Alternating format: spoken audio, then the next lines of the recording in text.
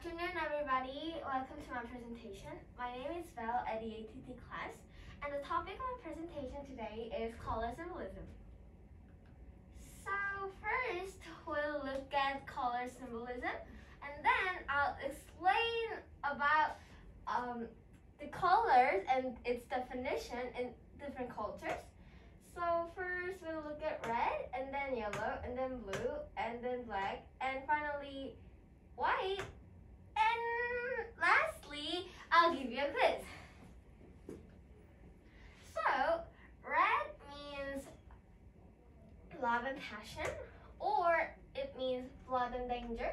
However, in China, it means good luck, so they use it when they have a wedding or a festival. And yellow symbolizes sunshine and joy. However, in some culture, it symbolizes cowardice and fear. Blue symbolizes inspiration and wisdom. And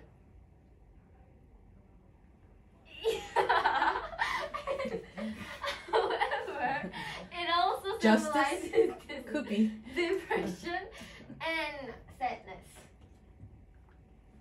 And black is usually used as a negative color or an evil color, or it's used as used in the morning.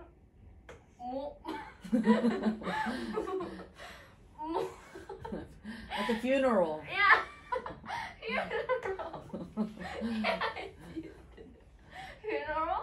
And white symbolizes faith, cleanness, and it's also used in the funeral in some Eastern cultures.